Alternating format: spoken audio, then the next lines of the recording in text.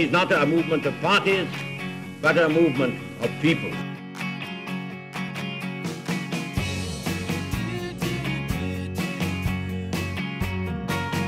The turnout in the European election is very low.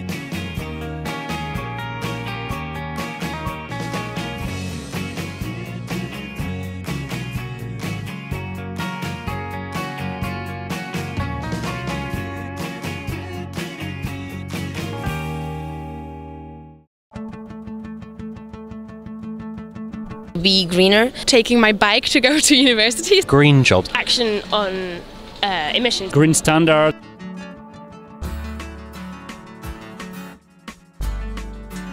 We as youth are demanding a cleaner future, and it starts now. It starts with the investments now. Europe has a big role to play on the international climate scene.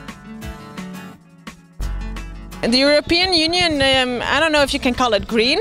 I think it can get a lot greener. The European Parliament, it's much greener than, for example, the Commission or the Council. I think that the fact that we in Europe have one of the highest per capita sources of emissions is ridiculous and quite disgusting. We really need to be taking that seriously. Europe is, I would say, more green than other continents. It needs to do a lot more and is completely capable of doing a lot more. They've got the resources, they've got the funds, they've got everything they need. They just don't have the willpower, the determination or the guts to get on with it.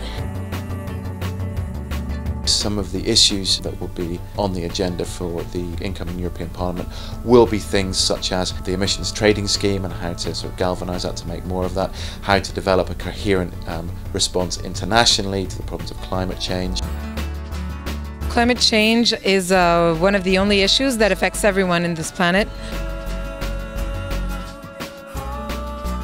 They're pledging for minus 30 emission cuts. The European Union could be doing much more. It could be even doing minus 80, and minus 80 is actually what's required if you look at the scientific facts.